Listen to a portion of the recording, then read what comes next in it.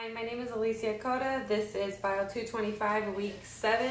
Today's date is 6/20/2018. This is the continuation of my experiment antibiotic Sensitivity-Kirby-Bauer's diffusion test.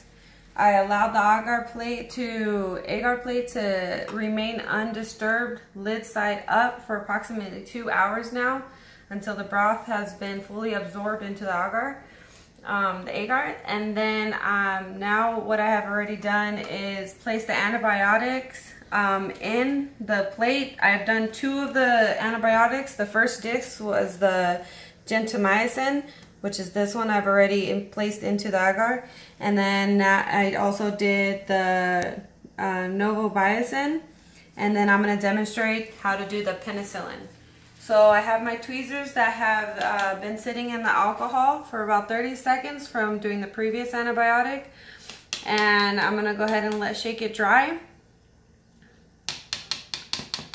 Then I will be taking my antibiotic disc of penicillin with the tweezers. I'm going to go ahead and collect the disc.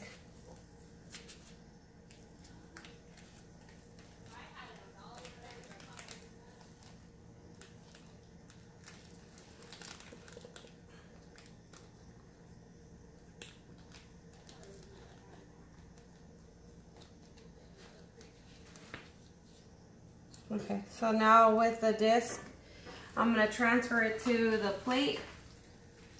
I'm going to place the disc on the plate in the section that is labeled penicillin. Then I'm going to gently with the tweezers, I'm going to push the disc into the agar so that it is secure. There's secure contact. Okay, so now with this, I'm going to go ahead and let the plate remain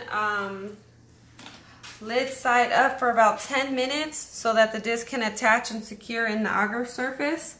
After the 10 minutes, I will then invert the plate, and which is have the bottom side flipped up, and then I'll put it in the incubation location for 12 hours.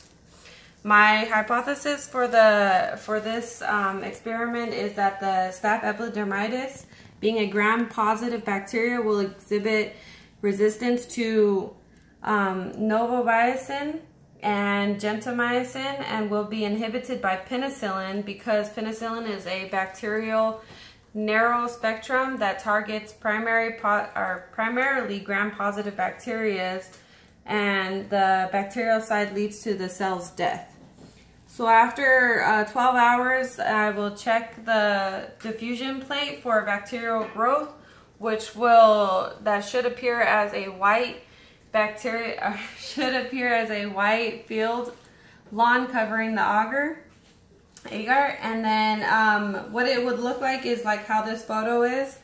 Right here you could see the inhibition zone is where there's no growth, no bacterial growth.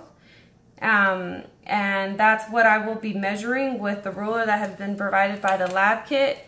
And that would be the measuring of the inhibition zone and the resistance to the antibiotic.